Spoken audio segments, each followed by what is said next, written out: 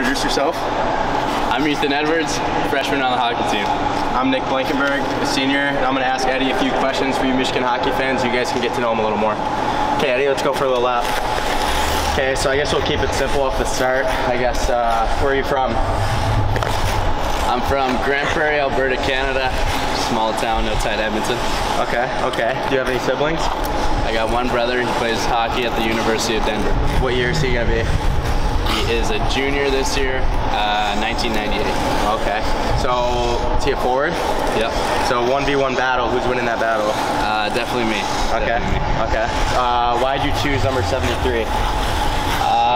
Growing up, I was number 13, and then I moved on. I moved from Grand Prairie to St. Albert, Alberta, and then they didn't have a number 13, so I switched to 23. Okay. And then going into juniors, I was a big fan of Charlie McAvoy. Okay, I like that. So I switched it up to 73. Okay.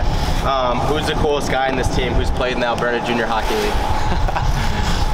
Probably myself. In case you fans didn't know, I also play in the Alberta Junior Hockey League. Who do you think is the best style on the team? Probably Thomas Bordeleau. Thomas Bordeleau, cool choice. How would you describe your play style as a hockey player? I'm a two-way defenseman that brings an offensive flair. Okay. Last one. What's your NHL player comparison? Probably like Duncan Keith and Quinn Hughes. Two pretty good players. Okay. I like that.